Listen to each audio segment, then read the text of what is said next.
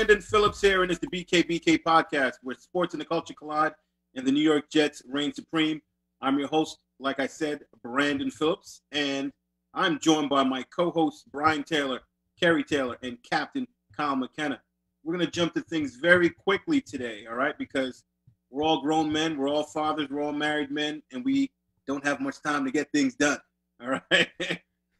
Listen, in this episode, it's titled, It's the Bye Week, Time to Make Judgments. And yeah, I said it. We're going to make judgments. Wait. Judgments or adjustments? Which one was it? We're going to make judgments and therefore declaring that we need to make adjustments. We're going to be really judgy. Right. People are like, no, don't judge. That word. Don't judge.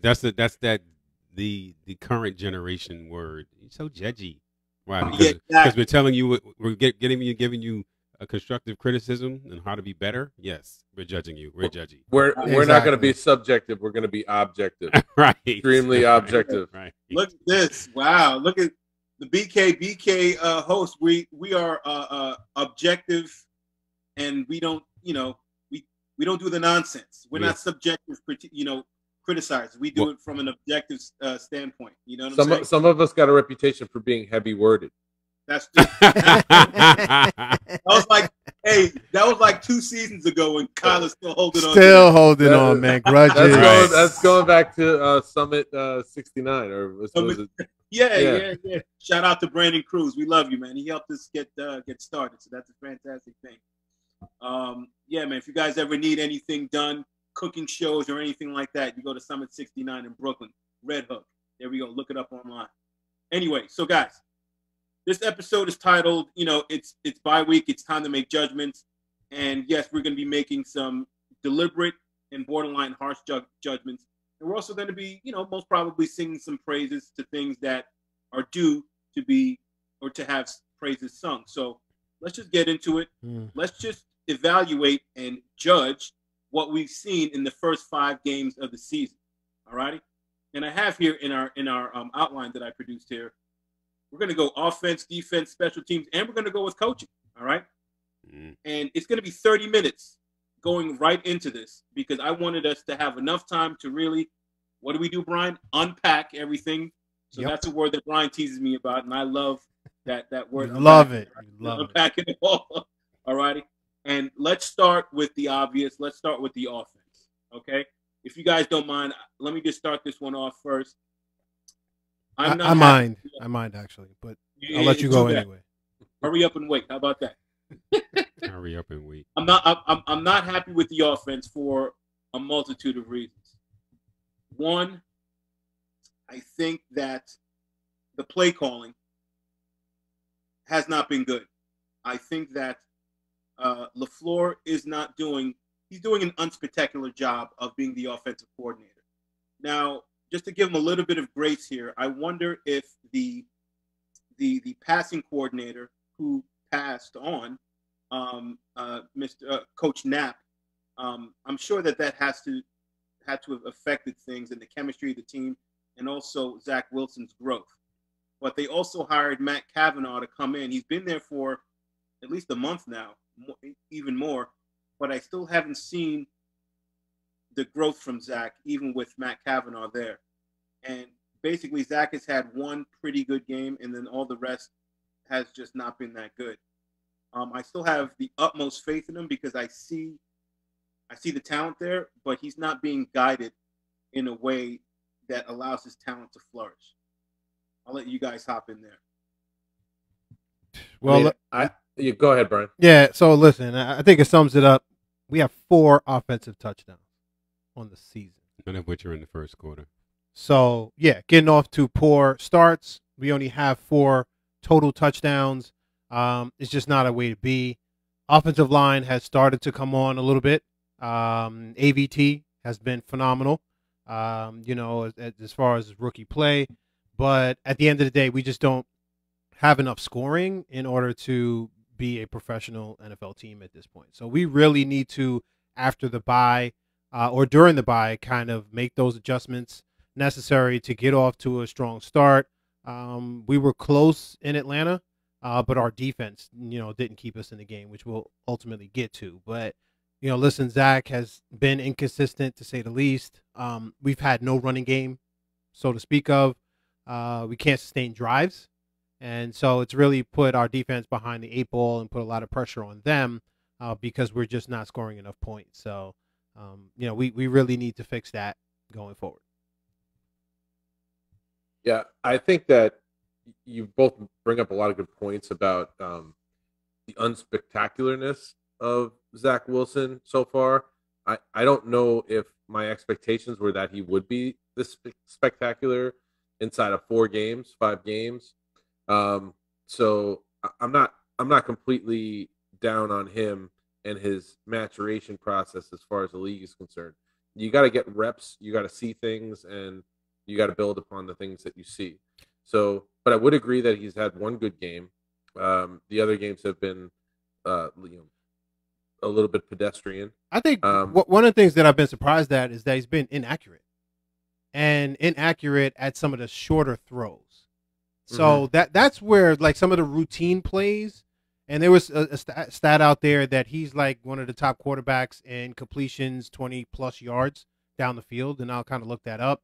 But the routine and mundane, he's been inaccurate. Where he's ranked second amongst the plus 20-yard throws. Yeah, which is great. But I mean, again, some of those we've been trying to come back in games as well. But I'll give him props on that. But it's the routine and the mundane where if you led the receiver on some of these, then they'd be able to run after the catch. He's just not putting it where the receivers throwing behind receivers and stuff like that. And those are the short passes that could lead to long passes or give the receiver the opportunity to really break a tackle and kind of move forward with the run afterwards. So those are the things I'm kind of surprised at because he was really, really accurate at BYU, putting the ball where, again, the wide receiver could run with it. I think that's called throwing people open, and that's the difference between good quarterbacks and great quarterbacks, or average quarterbacks to good quarterbacks, and people like Aaron Rodgers, who people sometimes compare him to in his skill set. He's around the same height, 6'2", got a great arm, kind of like Aaron Rodgers, and has a nice dynamic flick on the ball as well. Sometimes when you see him throw, you're like, man, that ball looks pretty. He looks pretty throwing that ball. But so does Aaron Rodgers. But Aaron Rodgers really knows how to throw people open. And that right there is going to come with, more practice, more reps, and just, not having a rookie mindset. And sometimes you kind of have to go through that. So I still believe in this guy. Yeah. But hopefully he can learn that skill sooner rather than later. I disagree with you, Brandon, but I'm gonna touch on that after Coach K makes his points. Yeah, Aaron Rodgers never had a Game 5 starting as a rookie. That never happened. He sat on the bench and watched Brett Favre play. Pat Mahomes never had a Game 5 starting as a rookie. So, I mean, we look at these guys that are of the top level in the NFL right now, and they're not having to deal with the things necessarily that Zach Wilson is dealing with now. Maybe you look at somebody like Dak Prescott, that might be a better comparison. Like, what did Dak Prescott look like at the end of 5 games of rookie year? Or Peyton Manning. They did it with Josh Allen. It was that comparison that was out there. And it was Brian, I was just about to say that, just to piggyback off of what you're saying, Kyle. Sorry to step on you. The first 5 games of Josh Allen's rookie season, his numbers are comparable with Zach Wilson's first 5 games of his rookie season as well. And we see how great Josh Allen is last year and this year as well. So I was thinking about Josh Allen the other day too, not to get off on a tangent, but you think about the choices that we've made as a franchise, that the Jets have made as a franchise, with choosing Sam Darnold over Josh Allen, because Josh Allen could have been our quarterback. And, the trajectories of those two franchises, whereas one is sitting atop the division and looking like a Super Bowl contender, and we're on quarterback number 2 since that point. So, I think that is a great comparison, Josh Allen, because he was thrown right into the fire. But I think that there are times where the receivers haven't helped out Zach Wilson and drop balls. And I think that when you're looking at how you're going to turn the corner as an offense, the accuracy point that you guys bring up is one part of it. If you get 25% better at that, or not even 25. Let's say it's a 4 or 5% better in completion percentage, and then you drop that drop percentage down. All of a sudden, it's a big shift. It's a big paradigm shift in production. So, and that's what you kind of saw in the Titans game. So I don't think we're that far away from it, but you got to have days in which the offense can be relied upon to sustain a drive, score points, and keep the defense off the field. So that's what I was going to say, Kerry. What was your point that you were going to make? So several points. So here's the deal. With regard to the offense is, I would give the offense a D+. And the issue is that everybody should take a hit. The offensive coordinator, the quarterback, the offensive line, and at times the running backs. When we talk about the quarterback, we talk about Zach Wilson. Yeah, he has not had the reps that some of the other quarterbacks that you mentioned had in terms of being thrown in the fire. He hasn't had the benefit of having a seasoned offensive coordinator that has been a veteran in calling and play calling. 34 years old. Right? So, that's where we have to give him a little bit of leeway. But with regard to his mistakes are in terms of what he has control over, is he has control over accuracy. He is not being accurate. He's not accurate at all at times on the routine play, right? I see at least 30% of his balls on the routine play being overthrown, underthrown, or not even getting there, not even getting within 5 yards of the receiver, right? Those are the things that he can correct. He has actually addressed that in a couple of interviews and saying that's what he's going to use the bye week in doing. He's aiming his throws. And anybody that has watched any kind of football can tell that those routine plays where he's throwing it to the underneath route, or he's throwing it to a receiver out of the backfield or a screen, he is horribly underthrowing them, right? He has underthrown who was our number one wide receiver, Davis. Davis, a considerable amount of times behind him. Now he's supposed to make those plays. You're getting paid wide receiver one money. You're supposed to make those plays, right? But as your quarterback, he's supposed to make them a little bit easier to do in terms of a catch and run, pitch and catch type scenario. But there have been a lot of dropped balls. 7 actually within a lot of dropped routine balls, right? The other part of that is you're not spreading the ball around enough. You're not using Elijah Moore enough as an offensive coordinator. You're not using Michael Carter enough out of the backfield, which is where he was a strength of his that he was touted for. Let's get Mims in there. Yeah. I mean, I'm not going to make the argument for Mims. I'm not going to make the argument for Mims. I'm going to make the argument for other receivers that are available, right? That you're not throwing to because you're focused solely on your wide receiver number one. And I understand you have a relationship with Corey Davis. You feel a sense of security with him, but there are other guys that are open on the field, that are wide open on the field. And you have to, as an offensive coordinator, you have to make it a point to a point of stress that these are the other individuals that are going to help you in progressing, making that boring throw, as Coach Salas says, right? But let's also not forget, as I mentioned, how poorly the offensive line was playing in pass protection. Yep. Towards the beginning of the season. I mean, they have started to gel as far as pass protection. I mean, they're not there where they need to be as far as run protection. But we feel that we're going to get better once the return of Mekhi Becton happens, and then we move. I don't know. I mean, Kerry, I read that article. I think either you or Brian sent, and they're talking about how the offensive line is starting to gel. I'm saying it's getting better than it was from the beginning. Again, this is a line that didn't. They're not all on the same page in terms of playing together, right? So you mean? you well know an offensive line needs time to gel in terms of making the calls, in terms of identifying defenses, in terms of identifying rushes. So that's going to take a little bit of time. I mean, Elijah Vera Tucker was terrible in the first game he played in. They were right.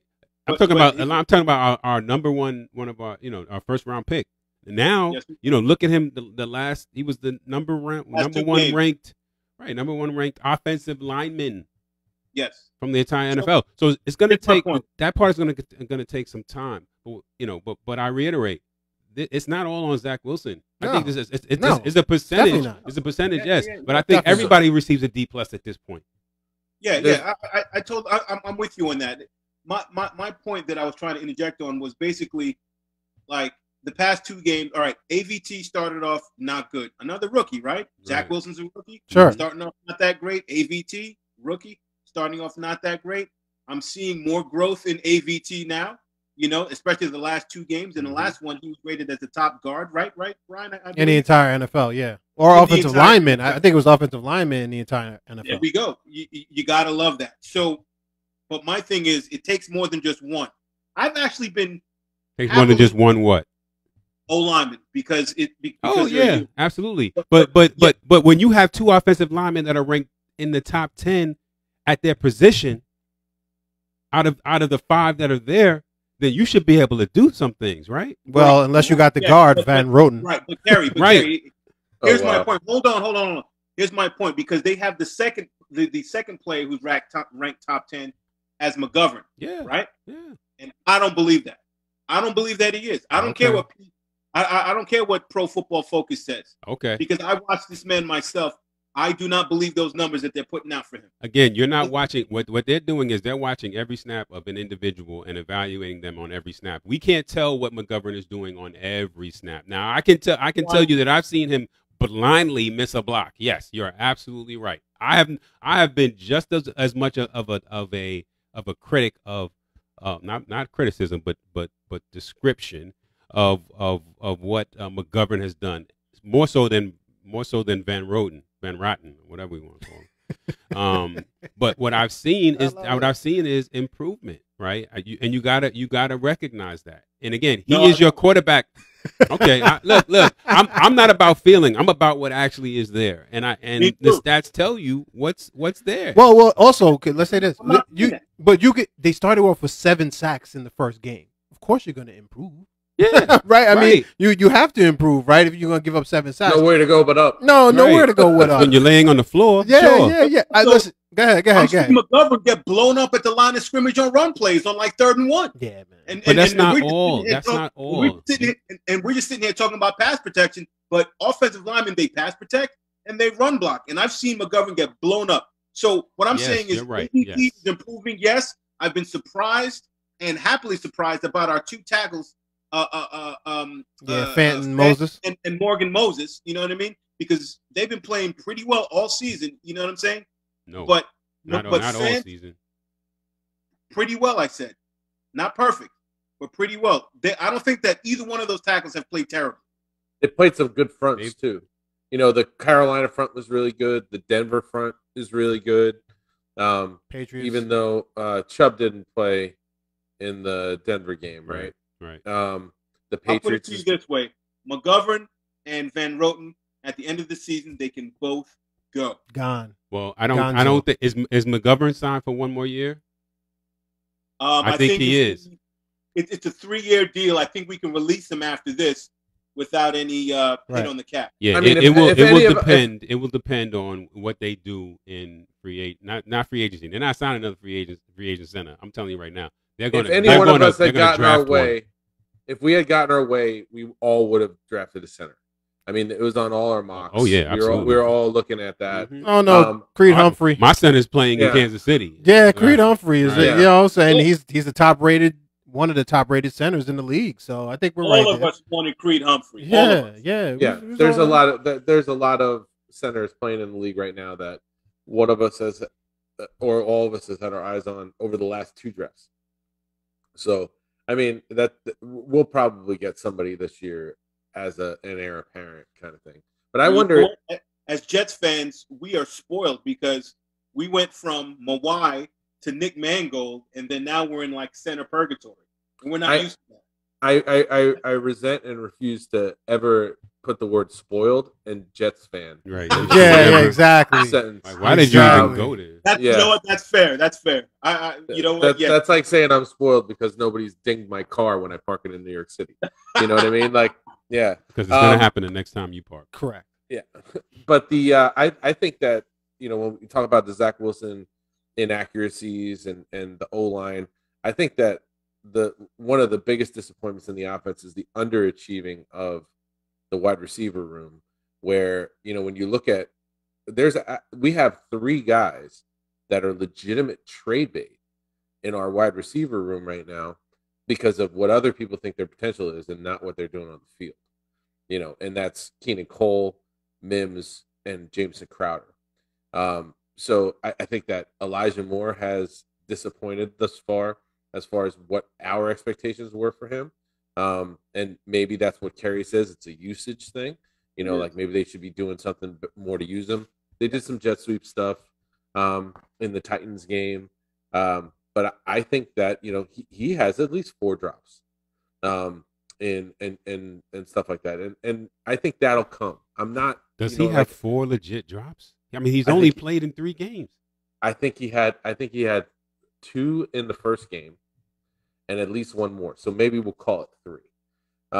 But if we're talking about 7 drops total, is what Brian said before, he's contributing to almost 50% of those drops. But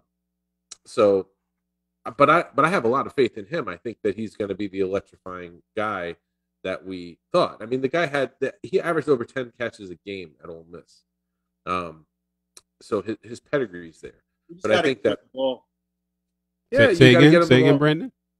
I was just saying, that we just have to get him the ball, and that's part of the play calling in the offensive coordinator and the passing coordinator's job. As far as Matt Kavanaugh, as far as LaFleur, yes, he has to catch it when you throw it to him. Yeah, he was the darling of training camp, wasn't he? Like all the press clippings you heard and saw were just like how this guy's going to be rookie of the year and this and that, offensive rookie of the year. He was the darling of the preseason.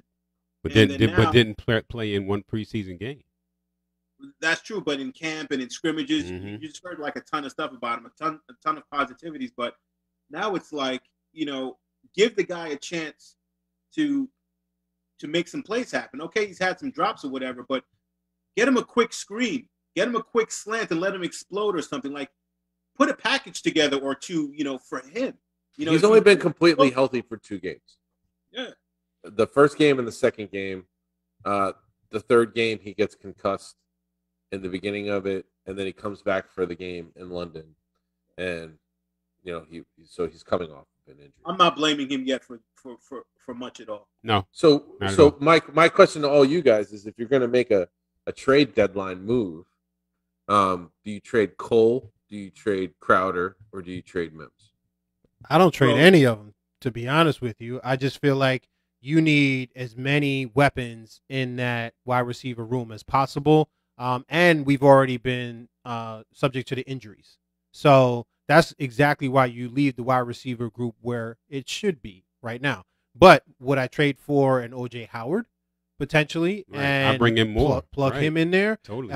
In the tight end room and see if we can try to take advantage of that weapon. Sure, I'd do that. But I'm not subtracting from the weapons that my rookie quarterback has. I'm trying to add to it.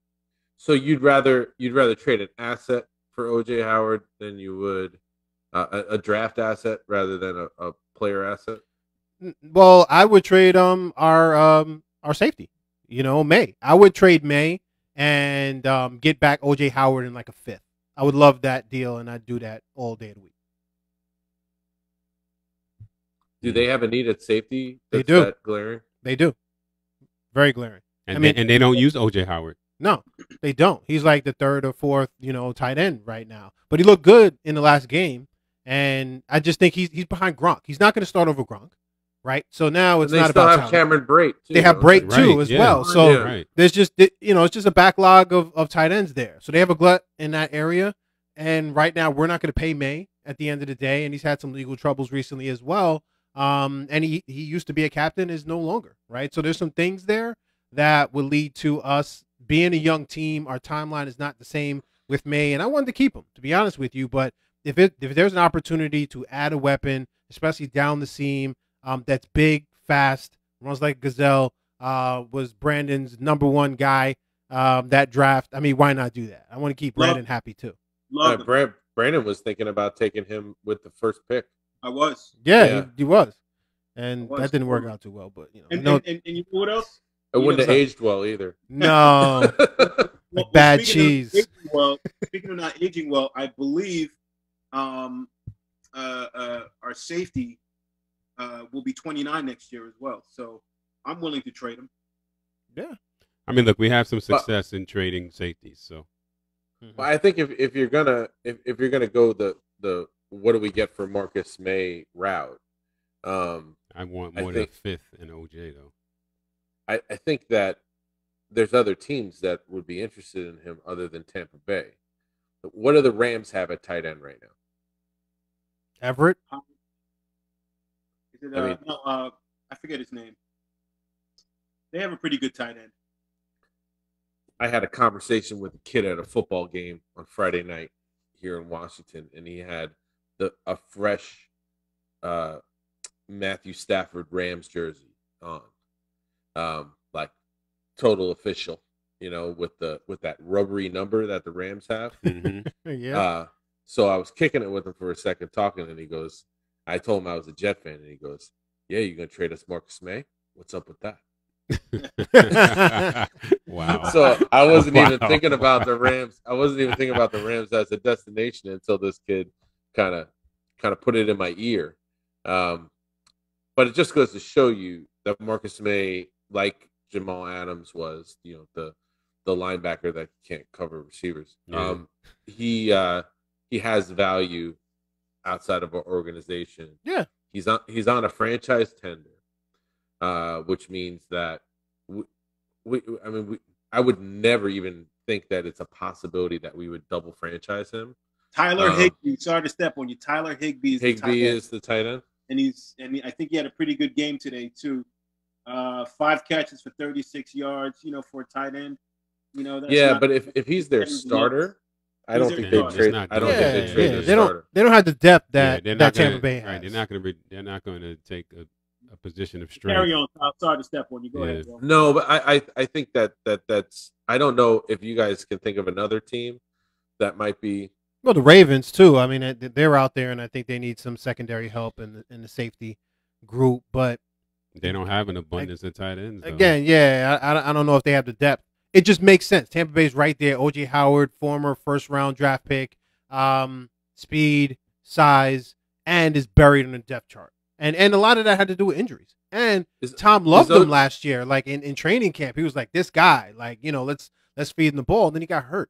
So is O.J. Howard the same year as Marcus May? Is he coming up on a contract? No. He's coming. This is last year. Yeah, I think it's last year. This is his last year on the contract that he's on. Well, May was the second rounder. You got to remember. So he comes off. It's a 4-year max versus a 5 if you're a first rounder.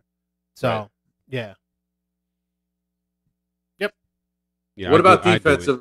What about defensively? Since we're talking about safety now, a lot of talk about on our text thread about Quincy Williams and his play. But Gerard Davis coming back and Quincy Williams not really getting to play a lot. And to be fair, he's made a lot of splash plays, but there are things about him that are sure. underwhelming too. Sure. He gets pushed off at the line at the point of attack at times. He's a speed guy. He's not a strength guy. Right. Mm-hmm. Which is good and bad, you know. Right. It's good and bad, but I mean, like, no one, you know, no one out there is Ray Lewis right now. And if you look at the 49ers scheme and you look at Fred Warner, he's kind of got some good length, but he's not the biggest kind of guy. But what he can do, he's disciplined, and he's a rangy guy, and he flies across the field and makes tackles. He's not the thumper that that one would expect. But he reminds me of a slim down Mosley, Fred Warner, and then I'm equating Quincy with that as well. He's only 5'11", 225, but he's playing way bigger than his size, man. And I love the kid. And okay, maybe he might get pushed at the point of attack, but he's already forced like 2 fumbles already. And that was in He's one a game. demolition man. Yeah, it's 3 because he did Thank 2 forced fumbles in the Atlanta game. Yeah, thank you. And he's also got a couple sacks on him as well. So, you know, I think the one thing that he needs to do is to keep his head up because he loves to make that hit. Mm-hmm. And I saw like a couple plays where if he kept his head up, he could have had a pick 6. Twice. You know? Twice in one game. Exactly. And that's why I said a couple plays. Right. So if he can keep his head up, that will just he can be just more balanced and more disruptive linebacker. And I don't want to see his snaps go down. I think Gerard can just kind of, you know, be the third man in. I don't think like if you play a base defense, like what Kerry was saying, you know, a base 4-3, you know, Gerard can play the strong side, and you have Quincy playing the weak, and you have Mosley playing the middle. And then when we're playing nickel, it's Mosley and it's Quincy. But didn't they go out and get Gerard Davis? Like they recruited him, right? Like they said, this is the guy that we think is going to do this for us. Kind of like the same way with Joyner, that they went out and got him because of scheme fit and you know, evaluation. So we haven't even really gotten to see Gerard Davis yet. So I think that he has the potential to maybe, with CJ Mosley playing at such a high level, you bring Gerard Davis in, and that might notch things up a little bit because our front has been really good. I mean, you get a lot out of Sheldon Rankins, you're getting a lot out of Quinton Williams, and you're getting a lot out of Bryce Huff, Myers. And Jonathan Franklin Myers. I agree with you, Kerry. It was a great extension to get that guy signed and put away. He's gonna be the other cornerstone when Carl Lawson gets back. Like, I can't imagine how good this defense would have been with a healthy Carl Lawson, or how good it will be, you know. And if we add another pass rusher, another guy next year, that the front 7 could be really, really special. But I think one of the biggest surprises of the season is the defensive backfield and how good they're playing. Yep. In a lot of ways, especially Bryce Hall. Oh yeah, Bryce Hall's been playing amazing. I think he's earned the title of number 1 cornerback. I just think the thing that's going to bring him over the top, and I'm patient, is getting some turnovers, picking the ball off. But you know, we don't have to rush that, because if guys can't complete passes on you, then I'm happy with that. Right. You know, if you can stick to them like glue, and you play extremely well in this scheme that they have laid out for you, then I'm happy with that. You know, so I love that. I love the fact that we have a first year or rookie corner in the slot playing at a high level. You know, Michael Carter II. Exactly. You know what I mean? He sounds like a president or something. You know. And Javelin Guidry playing pretty well as well. Right. Absolutely. Echoes on the outside, opposite wall. You got to say, we're not missing Blasson Austin at all. No, we are not. I mean, everyone was surprised by that late cut, and it really. I haven't even seen him play for the Seahawks. He has not. So I don't know if he's a practice squad guy with them right now or not, but I'll take a look at that game tonight and see if I can see him play. And guys, and look at this. Our corners and slot corners are playing so well. We've had injuries in our safety positions, both free safety and strong safety. We're not necessarily feeling like we're missing out, because the secondary has been playing so good, and the corners have been playing so well, that you don't feel like there's a lacking in the safety department. At least I haven't really seen that as much, because I think that they're playing so well that they're kind of covering the lack of talent that we have back there. Well, Yeah. I think you got a heavy dose of Ashton Davis last week Yeah. in London for the first time, and I think that, whereas our corners, there's a lot to be impressed with. Our safety play last week was probably our undoing. Yeah. How did Ashton play? Because honestly, I was working and I did not see that game, any of it. Well, there's a lot of underwhelming receivers having great games. Exactly. Brian, would you agree on that? Yeah, I would agree, and this is what my issue is with the defense overall is third down, and I think there's a lot of times where we play well on first and second down, and we give up that third down on penalties sometimes. Sometimes it's not a good call, so we've seen that at least in the last game with Quincy Williams hitting Matt Ryan. I think that was a terrible call. But there's times where we just can't get off the field on third down. And getting back to the Quincy Williams thing, his Pro Football Focus score is 44. What? Yes, 44 44.1. That's what I'm talking about. Well, I mean, that's representative of the plays that maybe you don't see, right? You see the big splash plays, but do you see the times where he's out of position or, is overrunning a play or some of those other things maybe you're not seeing from that perspective as well. And we've given up 7 rushing touchdowns so far this year. Our run defense is not that good. A lot of that has to do with the front seven, right? Of which he's a part of. Isn't good at coverage either. Right. So I just, listen, I think that he's made some good plays, forced 3 fumbles, which is great. But again, there's other plays where maybe he is missing out. And maybe getting Gerard Davis back and shifting the depth of our linebacking core will give us more opportunity to make plays and get off the field in third down. Because if we can get some stops in there, I mean, we only lost by 1 score against Atlanta. It's not like they blew us out. Although at times it felt like that was the case. That's because we couldn't get them off the field. So they had time of possession was crazy. We just couldn't get off the field. And I know that we were playing a bend but don't break type of defense. I get that. But at some point in time, you have to man up and get the other team off of the field and turn it back over to the offense. And that's where it's been our undoing. When we really needed the stops, we couldn't get them. And hopefully, after the bye, that's something that we can correct.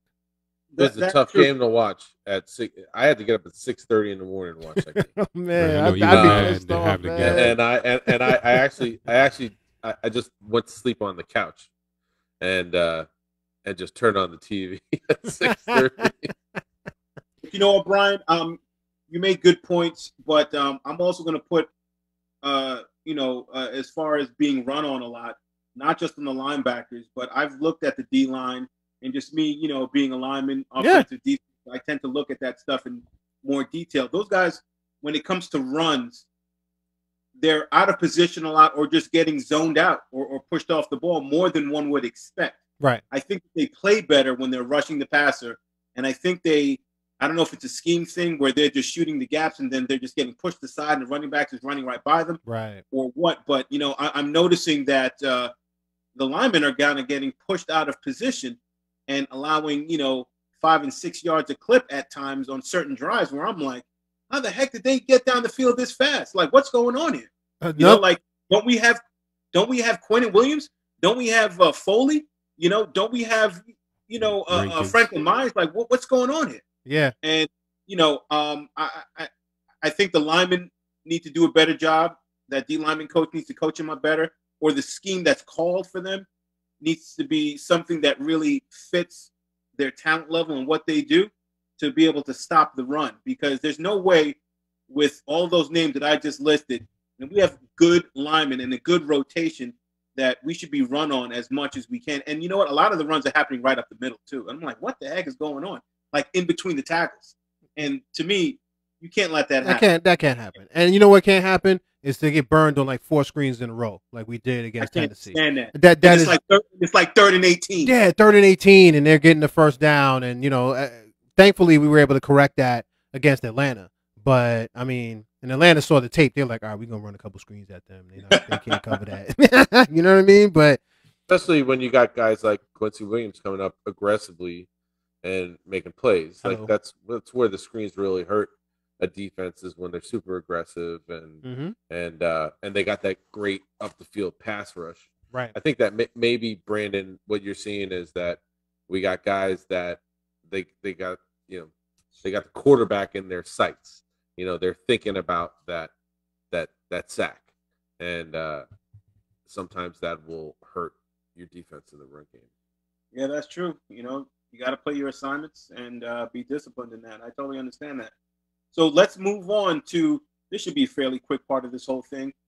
I mean, for me, special teams, I love the kicker. I don't know if he's missed anything yet. You can correct me if I'm wrong. Missed an extra point, I think. Yeah. Did he? Yep. Yeah, one or two extra points, but that's kind of been the way in the NFL this year. Like, those extra points aren't gimmies anymore. So, but he's made the field goals. He has been pretty good from distance. Yeah, I like him. And when do we get our punter back? You know, he's a good one, Braden Mann. You know, Braden Mann. I'm sorry, and I happen to like him a lot too. And I think we've seen a couple good returns. I think our coverage is pretty good as well. Yeah. So far, our special teams, you know, I'd give it a thumbs up. Yeah. I would say Justin Hardy is, if not one of the best cover guy in the NFL right now. Yep. And that's as advertised. Mm-hmm. Every time you see any coverage thing, you're seeing him make a play, and I think you're seeing some of these young D-backs also getting in there. Justin Hardy doesn't play anything other than special teams. No, that's it. He's like that's it. Yeah. So that's another thing, just to point that out roster-wise. That's another thing that hurts Denzel Mims, is that you got a guy on special teams that's so good that he's taking an active roster spot to play special teams and not do anything else. Yeah. So anytime you have guys that like Mims that will only take a roster spot to play receiver, or Hardy that will only take it to play special teams, that limits your capabilities as far as roster movement. Yeah. So I don't think I've heard anybody bring that up. I don't know what's going on over there, because I'm hearing reports that Mims is getting frustrated. But the thing is, here's the question: frustrated with what? Yourself? The team? Is coaching getting frustrated with you? Like, what's the dynamic over there right now? I would love to know what's going on there internally between the Jets coaching staff and Denzel Mims. I just don't know. You know, it sounds like he just doesn't know the playbook to the degree that he needs to in order to be out there consistently. And I think where he's competing with other wide receivers in that room is that they know the X and the Y, and you know they can play multiple positions, and he could just play the outside guy.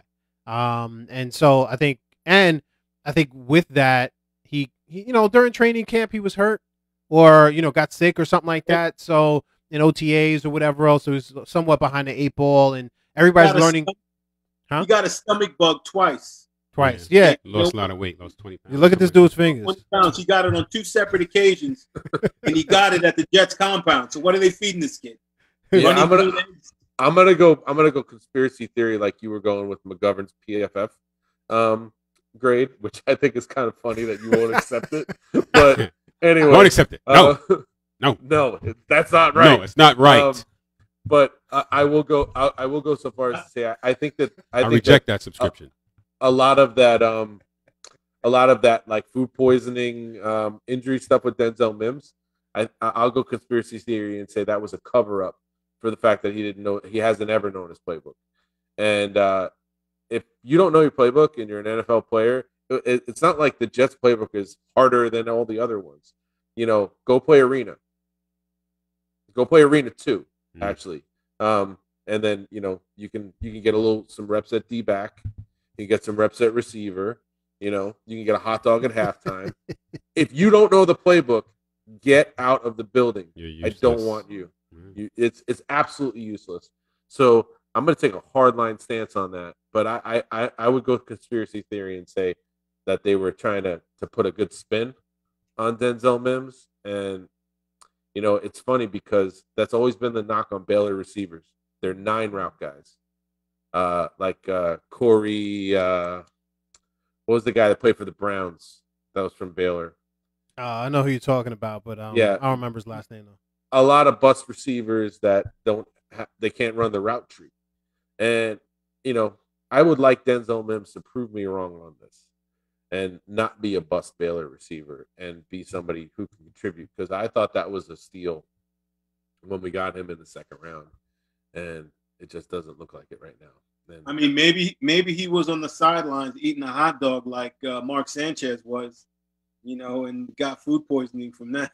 Got to buy it from the right truck, bro. You know what I'm saying? You got to see the grade in the front window. You know what I'm saying? You got to check that out. Just can't be eating from anybody's truck, bro. you can't get that LIE hot dog, you know, like the one in the truck that's on the side of the LIE. Yeah. You know why? That's because they're selling ballpark Franks. You got to stay with the Sabrettes. You got to stay with the Sabrettes. Sabrettes are the best. You want that halal, you know, you need to go downtown, man. You know what I'm saying? Yeah, you need that halal. You need to go downtown, bro. You got a good Sabrett's hot dog that's kosher. Kosher and halal, same thing, man. Yeah. Same thing. Listen, good beef. As long as they snap when you bite them, then you know it's good. I don't like that much stuff. You go to Nathan. You go to Nathan's in Oceanside with Robert Saleh, the dude from Oceanside. They got a Nathan's in Westbury too. I'm not a fan of it. It's no longer there. It's Chick-fil-A now. Yeah, it's good. I'm still waiting for Miami subs to come back to Oceanside. I'm waiting for Blimpies to come back. How about that? There's a few Blimpies out there for a long time, bro. Because I'm not a fan of Subway. I like Blimpies. I love that oil and vinegar smell. Always did, bro. Always did. You're regular top salt pepper. You're waiting for Joe's Deli $1.99 to come back. That's how you put the salt and pepper on right there, Kerry? Yeah. I'm gonna make brownies tonight, and I'm gonna think about the brownie with the fruit punch. Oh man, great! And then think about how we used to just with like just 4 quarters just playing Contra. I knew that was the next thing you were gonna say. Like Brandon, we played a lot of football together, but never was our teamwork on display as much as when you and I played. When you had double machine gun and I had super spreader. Yeah. On Super Contra. and people would just gather around to watch because they knew what was going to happen every time. Definitely. Yeah. Joe's Deli, man. Go Baldwin. My goodness. I think it turned into like an income tax place. It is. A shady income tax place. All right. So just one last thing before we move on to the Knicks, because, you know, we got to talk about the Knicks. Let's talk about the coaching of the Jets overall, first 5 games, overall assessment. You know, can we just do grades, or, you know, since we kind of talked some of it? Let's do grades with a brief explanation. Brief. I'll give you mine first. I told you what the offense was. I mean, when I talked about what was going on, the play calling is terrible. They get a D+. I mean, it's rookies all around, and you know, when you're not utilizing the weapons that you have, you're not utilizing play action. You're constantly putting Zach Wilson in positions where he has to make perfect throws. You're not running the ball as effectively as I believe you should. I don't see the resemblance of what the San Francisco offense looked like, and I think that's what you were selling, those bill of goods, when you sold us on our offensive coordinator. And I don't see it, so he gets a D+ for me. On the defensive side, I see glimpses of what Saleh was for San Francisco, you know, as far as scheming and putting together a defense that defensive package that can compete in this league. You know, none of us thought that the secondary, specifically the cornerbacks, would look the way that they have looked in, you know, our first, I guess, third of the season, right? So he gets high grades for that. The linebacking core, we were hit with injuries early. I think they're doing an adequate job. I mean, you just highlighted Quincy Williams in terms of his performance. I think the defensive line has played well at times, and they've you know, given up some chunks of yardage to the running game. So overall, I would give the defensive coaching staff a B, with a look to ascend in the next several weeks. So you're saying overall D+, defense B? Yeah. I would go with a C overall. And I'm gonna break it up into these portions. So as far as offense and defense, I agree with what Kerry's saying. As far as the defense, I think that you're seeing shades of what a good defense will be. Jeff Ulbrich and Salah they have taken what they have and they've molded it into something that can go out and can compete. I agree with Brandon on the and carry on the offensive stuff where I think that the play calling could be better suited to utilize some of the weapons that we have. But I got to give Salah really good grades in dealing with the New York media and the expectations of things as far as I think that Gase was terrible with a press conference and with roster management as far as talking about players and expectations. I didn't think Gates did well in anything. Right. Yeah, I think it's a low bar. I think that one of the things that Bowles was good at was staying even keel. Yeah. And sometimes we complained about that because it was like he didn't ever seem that excited about anything. But at the same time, he also didn't get upset about anything. Whereas Rex Ryan was like high or low, one or the other. Brandon actually deals with Rex a lot now, and a lot of people love that fire about him. A lot of people got tired of it. So Salah's, dealing with the situation as it is and the expectations. I think that maybe, when you come in with the all gas, no brakes type of mentality, and then the next narrative is he has to do the boring things better. I think that's a little bit of a conflict. So they're learning to deal with, what the realities of the situation are, as opposed to, selling the brand of it. So I'm not really disappointed with the coaching staff right now, but I'm not going to give them good grades because we're not a highly performing football team right now. So I think a C is a fair assessment. Go ahead, Brian. All right. So, for me, I'll give the offense a D. And I'll give the defense a C. And I think overall, I'll give the coaching staff a C. I think that Salah and company have a lot to deal with how many young, experienced players are starting and getting a lot of minutes on this team. So I'll definitely give them, some grace there. But I think the offensive game plans have been inadequate, right? Which has led us to not starting off on the right foot. I feel like, the first 15 plays or whatever need to be scripted. And if they are, and this is the result, then what are we doing during the week, as far as practice is concerned? But I do like Salah and his ability to be the CEO of this organization. And I think we're really going to see how good of a coach he is during, after the bye, right? Because he has to coach his coaches at the end of the day. And so if I'm him, I gotta, I put my arm around that offensive coordinator. I'm like, listen, dude, let's go to the side here, and close the door and be like, listen, we need to get this right.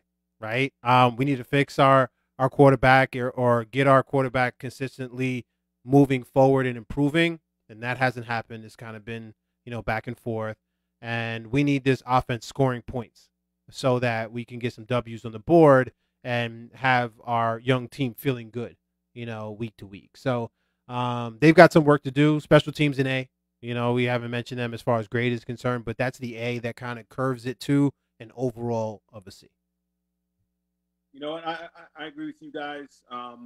So I don't need to rehash the offense, defense, and special teams. I'm just going to go overall. And as far as the coaching, whatever grade I'm going to give to the coaching right now is my overall assessment of the Jets. And I'm going to give them a C. I'm not going to give them, anything more or less than that. And that is because I believe C is passing. Yes, the C is passing. Yes. And I give them a passing grade because I think that the team still has motivation. And I think that motivation is inspired by Salah. I think Salah has injected a new set of energy into the team, and I'm happy to have him here. And we are 1-4, correct? Yeah. 1-4, and it's a losing record. It's going to be a lot to try to come back from to even make 500. But I feel like the team is still energized. They're not walking around with this give up attitude, and I think that right there is a reflection of the coach. Even though we're not playing well, even though the offense, the offensive schemes, it's not really coming and being necessarily fruitful for us. We're not seeing how our first round draft pick, the second round pick, I'm sorry, the number 2 pick in the NFL, he's not performing up to what we were expecting. But I think that overall, because of Salah, there is still hope, because there's still that positive energy out there that he's injected into the team. At least that's how I'm looking at it. You know what I'm saying? Like, for instance, to compare it with the contrasting team, I don't think the Jaguars are looking at Urban Meyer in that way at all. You know, I think it's like all downhill, and that's even with their win today. Look at him as a joke right now. More negatively than they are positively. I think that they're looking at themselves as having less hope rather than more hope than the Jets are. That's what I'm talking about, and that's why I'm going to give them a C, even though, you know, they really, really need to start improving. Yeah, I think besides the Broncos game, that was the only game that I felt like we were completely out of it. I think even the Patriots game, again, minus, you know, what transpired with our rookie quarterback and the turnovers, we could have been in that game, but it just didn't end up working that way. We lost to the Panthers by 5 in Carolina, and we lost to the Falcons by 7. So both of those were 1-score games. I didn't feel that way last year at all. Like, we were in no games last year. Yeah. We also lost to Carolina at full strength with Christian McCaffrey. No Carl Lawson. Yeah. No Carl Lawson. You know what I mean? So no, I mean Carolina was at. Oh yeah. Carolina was at full strength, yes. and it was the first game ever for a rookie quarterback. Yep. So. Yep. I hear you. So with all that being said, I think we've thoroughly Brian? Unpacked it, baby. Yeah. So now let's transition into basketball. I think we're like this right now. Woo! Thinking about the New York Knicks. Alrighty. You know, the regular season is up. What's that, Birdman? We've got our draft picks in. We've got some, you know, high-end free agent acquisitions that are on the team. And Brian, if you could just throw up that projected. Don't tell Brian to throw up. Lineup. Please don't throw up, Brian. Well, throw it up on the screen. It's up, baby. Projected starting lineup of the New York Knicks. Yeah. 4-0. When you look at it, it's like, oh snap, we got a ball club here. And when was the last time we were able to say something like that with confidence? Listen, we're 4-0 in the preseason, you know, which means nothing. But thanks, Terry G. Wiz. This guy's a downer. Look at his face, rubbing his forehead and all that. But listen, man, I think it does mean something, because when you have the coach, we have Thibodeau out there playing his starters. Not starter minutes right into the 30s or whatever else. He's not trying to run them down, but he's trying to build a culture of winning. And the perfect example was the fourth game, which I didn't watch the rest of, but we were down 15 points. What did we do? Did we take everybody out and say, hey, we're gonna throw the rookies out there and call it a day? No. He kept his starters out there. He threw some other people out there like Grimes, who, you know, knocked down a couple of 3-pointers, and they came back and won that game. He's trying to build a culture of winning here. The dude is shouting as if it's, you know, the 7th game of the finals, right? Because that's who he is, and he wants to build that consistency. I'm not trying to say that we are in the top tier of basketball teams out there, but I think we're going to surprise some people who are predicting us to take a slide backwards with some of the improvements that we've made. Now you've got Fournier, you know, starting. You've got Walker out there starting, you know, replacing people that couldn't put the ball on the floor and create their own offense, right? So that was the problem against Atlanta. You know, you have people, you have Trae Young guarding our small forward, right? And they're hiding him on defense because, you know, he couldn't put the ball on the floor, right? stands in the corner. That's all he can really do on offense, and then that was it, right? So let's throw the ball to Randall, and if Randall can't do anything with 4 seconds left on the shot clock, then we have no offense. Now we'll take a step. Yeah, we'll take a step back on defense, but I'm willing to do that in order for them not to cheat and double team our best player. 5-on-4 offensively, it's 5-on-4. Absolutely, 5-on-3, because from the center position, no, center position, there's no offense. I mean, who's your offense? You had Noel, who can't catch a cold, but can play defense. But he can take a shot. He could take a shot. Really? He was. I'm saying, the reality is what he was at times. I'm telling you. Look, let's go back to the videotape. I watched every game. I was frustrated by those. I mean, he can't catch an alley oop. He's back, right? He is. His hands are not very good. Right. I would admit that, but and I think Robinson is a step up great from that. Defense. Oh, absolutely. Him and Robinson are A1 and A2 as far as defense is concerned. Absolutely. But I think I like Robinson better on the offensive side of the ball because at least he can catch the alley oop. I think he's more active on the offensive rebound side. Absolutely. Right. So I think that improves. Still from the 5, I'm okay with having a 5 that's like that when you have your point guard and your shooting guard / small forward that can shoot 3-pointers and create their own offense. Right. So and Walker will definitely help with that.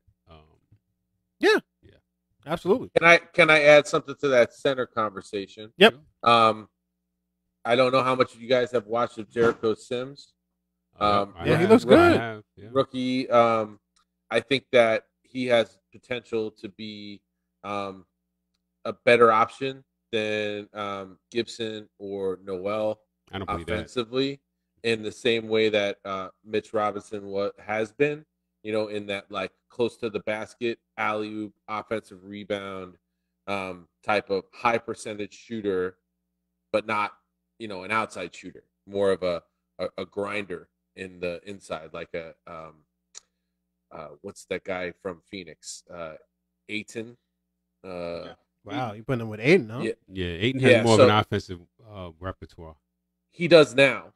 Yeah, he does now. But I know if you had watched the summer league games and you listen to the guys talk about, I think it was Fran Fraschilla who was doing a lot of the summer league games, and Jericho Sims is kind of a sleepy good player.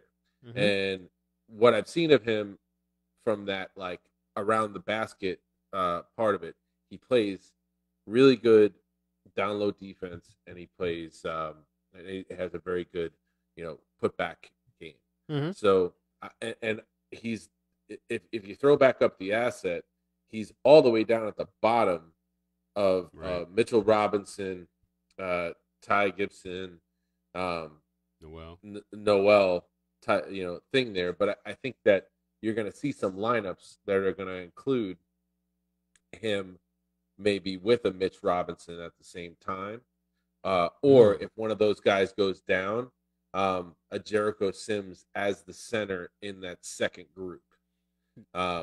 I don't see that necessarily, Kyle, them playing next to each other. But what I can see, very optimistic. I can see Randall playing next to Toppin this year, where they didn't. They did a lot of sets of that during the preseason, right? Which I didn't see that last year, and I think that's probably your best offensive 5.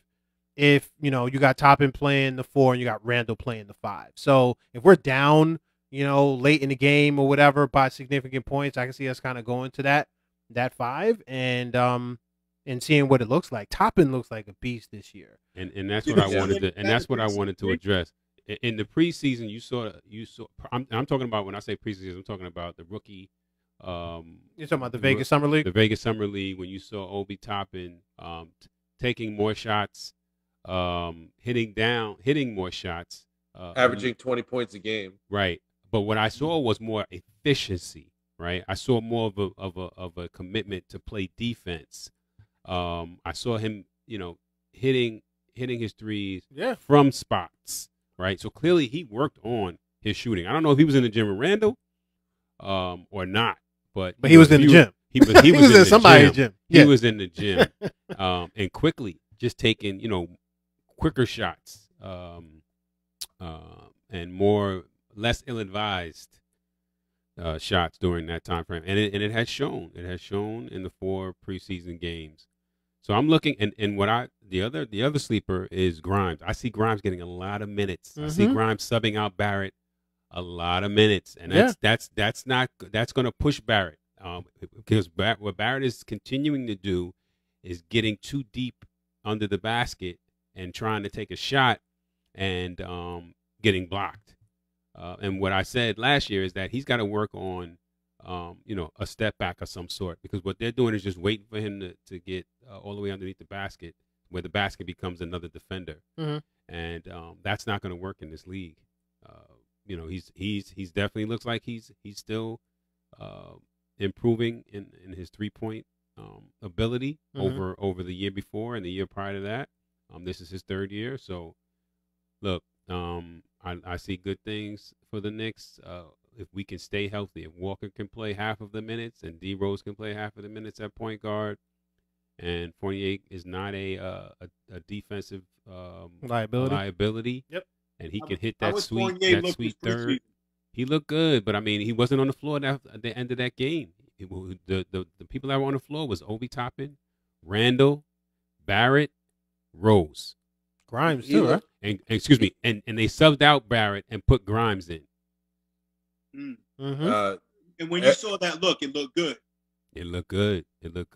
Grimes shoots with confidence. Right. Fournier played very good defense internationally in the Olympics. Oh yeah. Like when they went head to head against USA, he played very well in like being in the starring role. Kind of. You pronounce his name better than that. He's French, Kyle. You're like Fournier. No, I'm getting phonetic. Fournier. It's like beignet. It's like beignet, but Fournier. Right. It took me like 4 years. It took me 4 years to learn how to say Nilakina.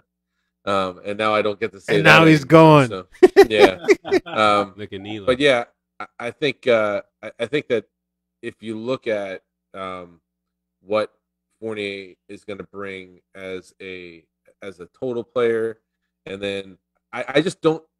The thing I'm worried about here is that we're getting into this situation again where we got guys on the bench that don't get any minutes and they continue to be on the roster, like Knox, who was a former lottery pick, and then you got McBride, who I think is it could be a tremendous asset. Also, I don't know where he's going to play.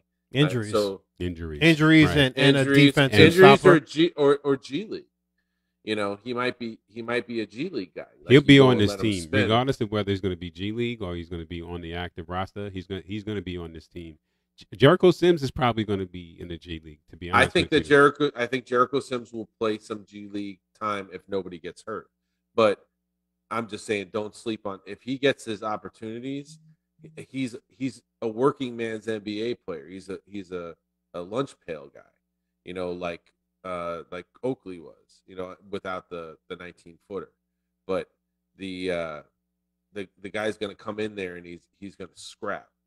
And that's what you've seen every time he's been on the court. But with McBride, I mean, he's legit the 4th point guard if you really think about it, because Quickly will play point guard before him.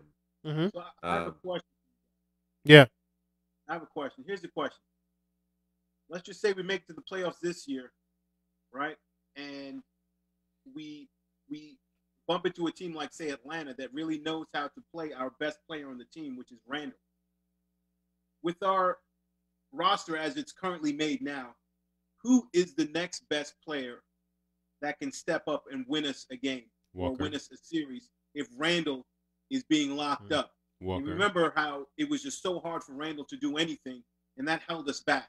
So with this new roster, or this more improved roster, who's that next guy? To me, it's Walker. Who can step up and take over? Do we have that guy on the New York Knicks right now?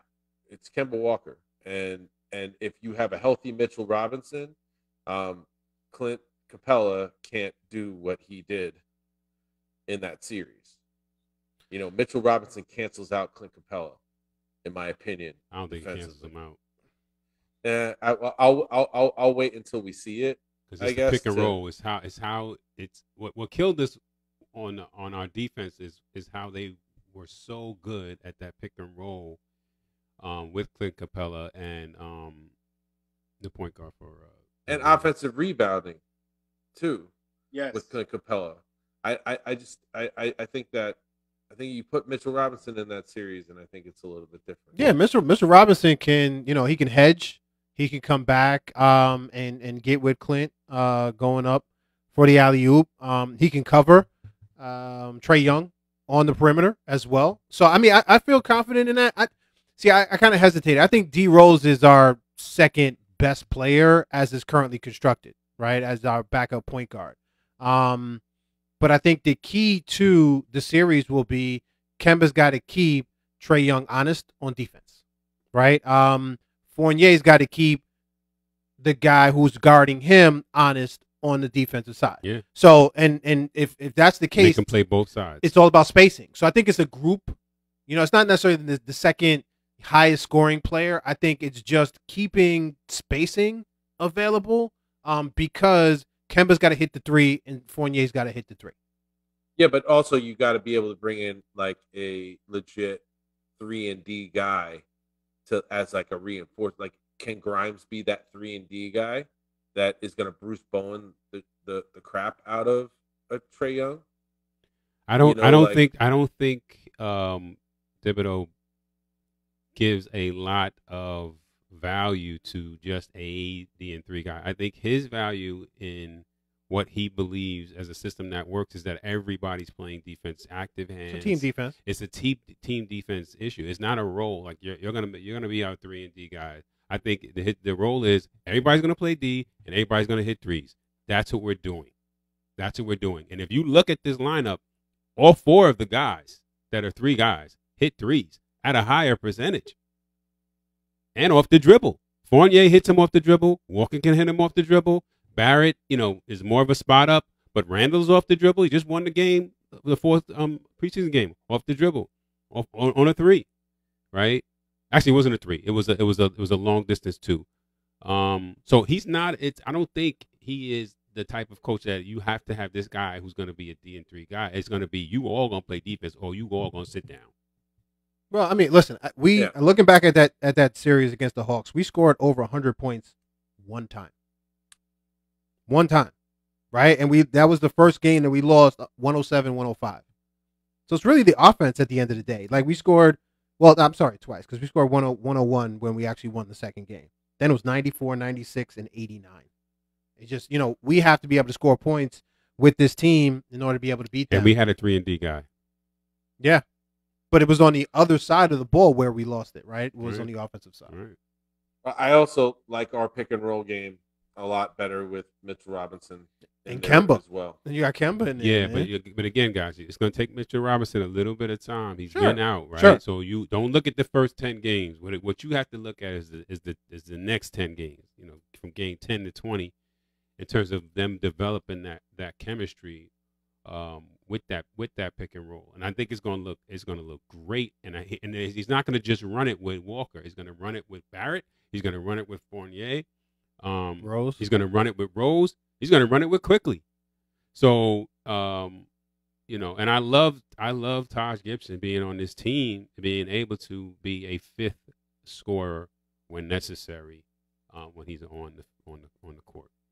Yeah, I mean, if we're dependent on Taj Gibson to score points, what I'm saying is that it's not 4-on-5 all the time. It's not 4-on-5 in terms of on the offensive side of the ball, where you have a pick and pop, and you know that he's not going to take that 10-foot jumper. He's got to come into the paint, or he's going to pass it back off, or it's an alley oop. It's another option too. I'm very high on Jericho Sims. I think that the pick and roll game with Jericho Sims is going to be good too. He's athletic, he's strong, and I think it'll be interesting. But I do agree with you guys that he'll be on and off the team with the G League. I think it's a good draft and stash type of investment that you put him in West. You bring him up to Brian's neck of the woods, and you have him play some games in the Westchester Community Stadium. Well, what, Westchester? All City, All State. Jericho Sims. Nah, but listen, I mean, listen, we're going to be seeing a first taste of this come what? October 20th for the first regular season game for the New York Knicks. That's right. And I'm sure we're going to be texting each other like crazy, that night when the Knicks play. So I believe they're playing the Celtics. They are. They are. Mistaken. There we go. It's a good test. I'm pretty sure that all Boston teams, all of them. So let's go Knicks. How about that? I'm pretty sure that everybody on the Knicks will be showing up for work too. Yeah, I'm sure, guaranteed. So you know what? Not like Brooklyn. With that being said, we're gonna move on to our Tweet Me, Peek Me segment. All right, guys and girls. Brian, cue up that music, and I'm gonna talk over it. All righty, this is basically the segment where we talk about things that we like versus things that we kind of don't like. All righty, and we express those and articulate our thoughts to you, our viewing audience. All righty, yeah, that's right. Brian, cue me when the music fades out.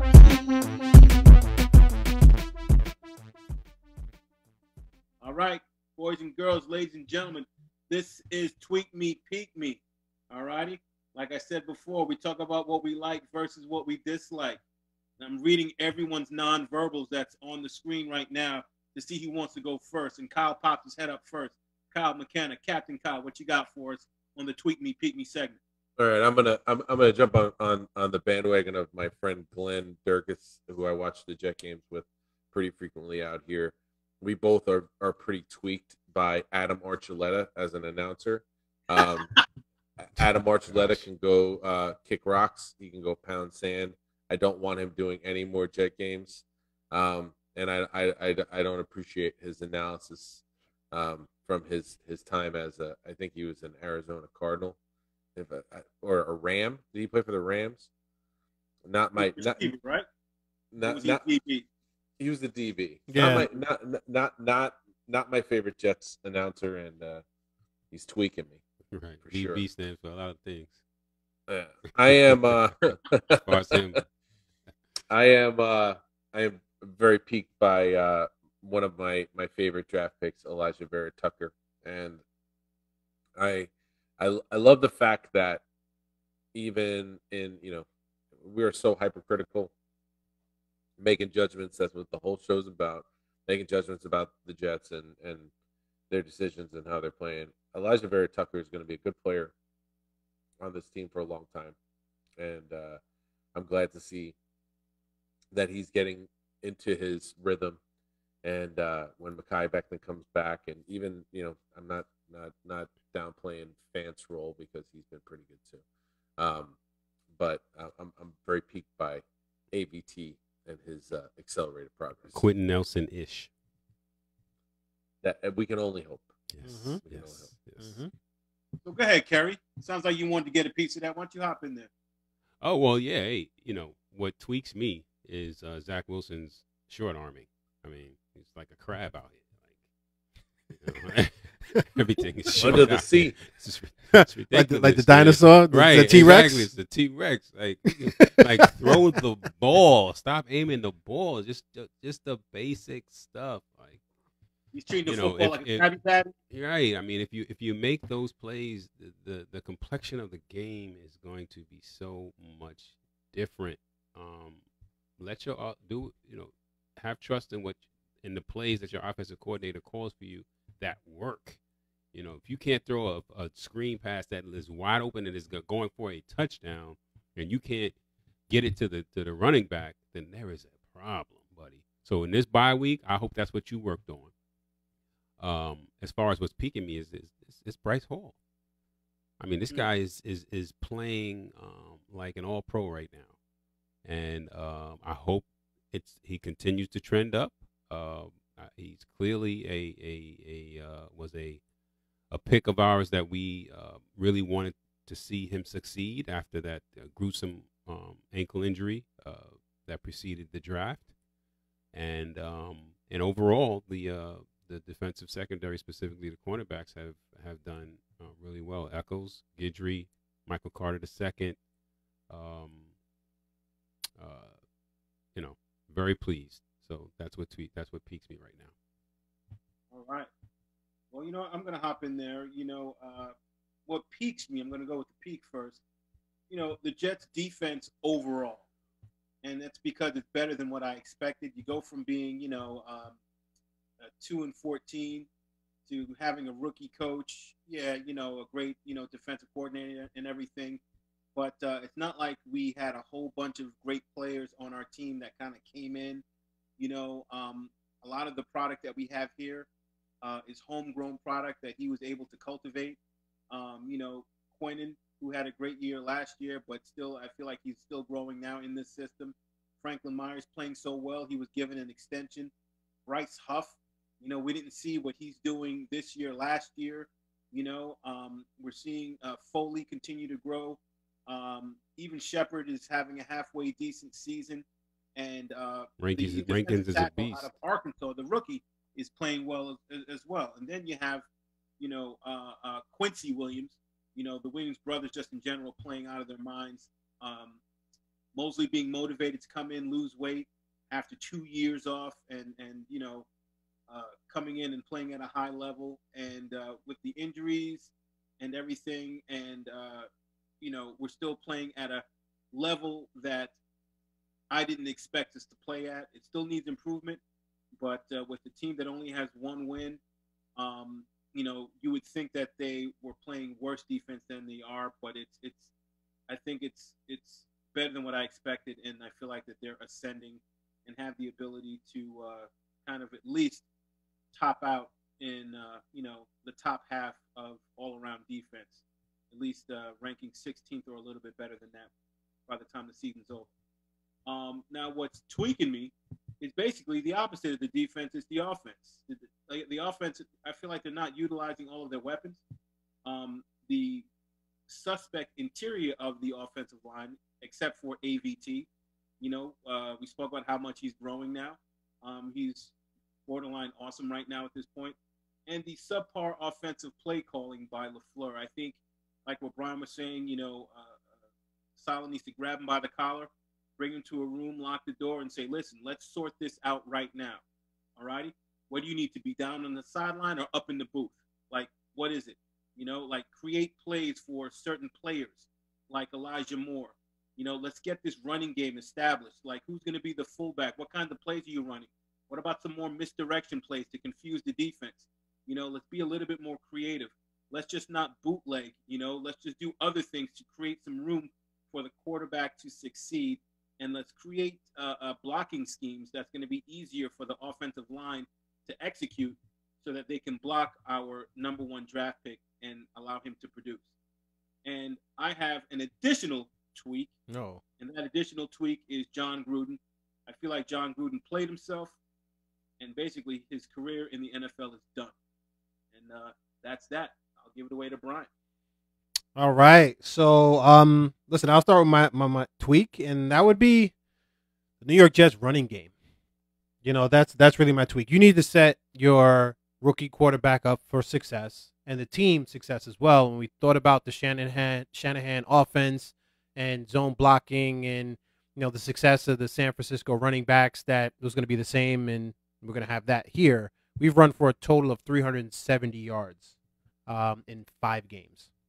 And so when you look at that, that's the third worst rushing attack in the league, just ahead of the Steelers and the Dolphins. Not good company.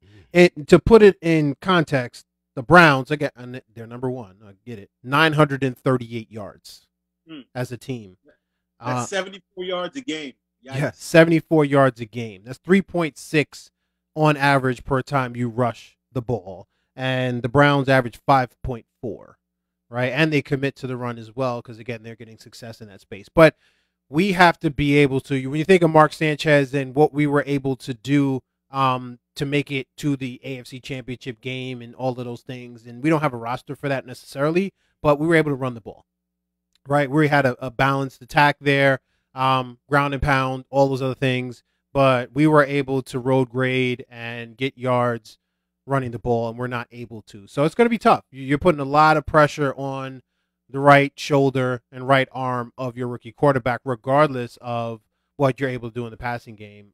So we need to really be able to fix that. I think part of that is play calling. You don't have to run the ball on first down every single time. Some of that is play action pass, and let's try to throw it a nice, reasonable 7 yards or whatever else maybe on first down. So that's really my tweak. My peak is Wu-Tang, An American Story. Peace, God. Peace, God. Oh, all right. Hold on a second. If we're gonna go there. Oh, wait. Can I get through the rest of mine, man? I listened to yours. I thought that was your peak. I have a tweak within the Wu-Tang. Oh, let me get through my peak of that, and then you can get the tweak out. So okay. Listen, man. My man put me on to this. I saw it via Facebook. Big Wu-Tang fan, have always been. We grew up with it, right? This is our era. At the end of the day, I'm watching the ASR 10 in Sonic. I mean, that was my piece of equipment at the end of the day. So there's a lot of stuff. Music is awesome. Acting, just watching them put songs together, it just put me back into the studio at the end of the day. Hold on. Yeah. I'm cleaning out my basement, right? Because we just got it done. Yeah. I found the BMP album, all 9 songs. You did, huh? Yes. Yo, listen, and a bonus track. And yeah, of course. I have it. Yeah, we listen, man. That's something that with we the need. Logo.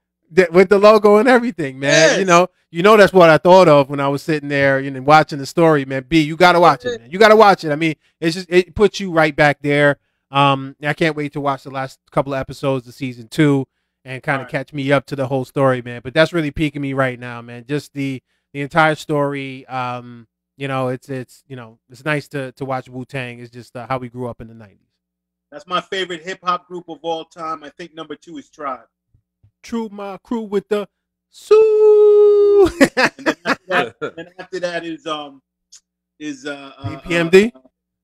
EPMD, yeah. All right, go ahead, Kyle. What was your tweak on the So first of all, I don't know if Carrie ever tried to MC, but I think at least 3/4 of us have tried to MC at some point in our lives. Not me. No, you didn't. Nope. Okay, so we'll go 3 out of 4. Mm-hmm. I was just on the hook. That's it. Whatever, yo. Don't own it now. You know what I'm saying? Now he ain't gonna own it. Usually you got in the cipher and freestyle. So come on. So the first of all, the difference between Bobby's voice in season 1 and season 2 is markedly different and awkward and uncomfortable to the point of, like when I watched the first episode of season 2, I was like, what? Why did he change the voice to this really awkward, like kung fu dub thing? Funny. Where it's like, it's gonna be different this time. I'm gonna be with my brothers. and it was like I could live with it in the first season. In the second season, it's like sometimes I got to turn away. I'm like, mommy, you don't understand. Yeah, funny. Wow. I'm going back to New York. It's time for us to come together. Yeah, with my brothers. That's true. Yeah. So yeah, I got a little bit of a tweak with that as well, but I think that there's so many Easter eggs. If you guys ever look at the Wu-Tang Twitter that they have that goes on with it, there's so many Easter eggs that you don't see, like the discs that Ensonic takes. Yep. I still got mine. 90s, the MPC took the same type of things too. I had an MPC 1000, and it was pre-SD card. So you have those discs, and every once in a while, the RZA will go into there, like when he was like looking to run away. He went to get some money, and it has like they have it written on the disc, like what song it is and stuff like that. So it's kind of like just all the Easter eggs in that are amazing, and the acting is pretty good, except for that voice thing. But I love Raekwon and the way that guy plays Raekwon. Yeah. Especially like the studio sessions where he goes in there and he meets the guy who's making the production stuff. Was it EPMD? Was it Eric Sherman? Yeah. So I mean, like that. It's just for guys like us, it's an absolute time warp. Treasure chest. Nostalgia, man. Nostalgia. I love it. Yeah. I love it. You know what? I got to get Hulu now. You do. Netflix, but now I got to do Hulu. Yeah. Speaking of nostalgia, I was telling you guys the other day. My son told me that that they found out who the Zodiac killer was, and I said I knew who the Zodiac killer was back in high school. So anybody that's in the know knows what I'm talking about with that. We love you, Cortez. We love you. Oh, throw him out there. Oh yeah, to put it out there like that. I ain't saying his last name. Okay. Right. Right. Google. That was his nickname, though. He still, he knew that. And why was it was his nickname? Because he looked like the composite sketch. And with that being said, I'm about to read this outro uncomfortably. Yes. Thanks for watching another episode of the BKBK podcast. We want to be able to keep bringing you the latest news and viewpoints of where sports and the culture collide and the New York Jets reign supreme. So keep watching. You can find us on Facebook on our BKBK podcast fan page. Find us on Twitter at BKBK podcast, IG at BKBK podcast, as well as on YouTube. When you go to YouTube, type in BKBK podcast, hit the like and the subscribe button, show the love, share it all over the place. And if you can't watch us and you just have to listen to us, find us on iTunes or whatever, go to bkbkpodcast.podomatic.com. All right, so that's it. Let's go Jets, let's go Baldwin Bruins, and let's go Team BKBK. That's right. Woo! Come on, baby. Baby, come on. Baby, come on. Baby, come on.